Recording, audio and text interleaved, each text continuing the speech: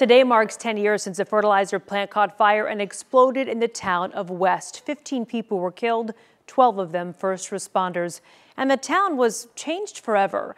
And now there are lessons to be learned about what caused the explosion. Chris Sadeghi is live with more. So Chris, experts say this could happen again.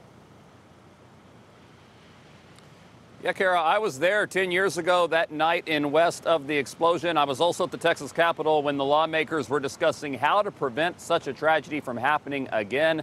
Now, a decade later, we've spoken to an expert who says no significant changes have been made. The town of West did hold a memorial on Saturday night to remember the 15 lives lost when 30 tons of ammonium nitrate exploded at the West Fertilizer Company plant. A fire at the building caused the explosion, but the bigger concern in the weeks and months that followed was how potentially devastating materials like ammonium nitrate are regulated and stored. In the investigations that came, poor storage policies were recognized. But Dr. Vito Babrauskas is a scientist and consultant who's an expert in the field of fire and explosions, and he studied what happened in West. He says across the country, this is still a problem. Large amounts of combustible products being inadequately protected inside buildings, and despite that tragedy in West, little was done to change or add oversight to prevent such explosions from happening again.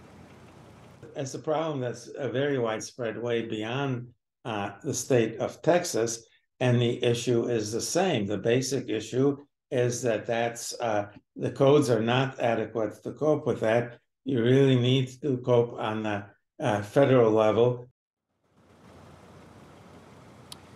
Babrauskas believes the way to prevent this from ever happening again is to require those combustible materials be taken out of buildings, moved to an area where they can be safely stored and where an explosion would not cause the type of devastation that we saw in West. Kara, back to you. Well, tonight we are going to return to West to revisit survivors like Misty Lambert. She remembers seeing the fire from her home. Then the explosion sent glass and debris right at her. I looked out the window one last time and I was like, can you feel that heat? And I had my arm up and then I looked back and it literally blew up in my face. Well, her powerful story and how she's doing tonight on WFAA News at 10.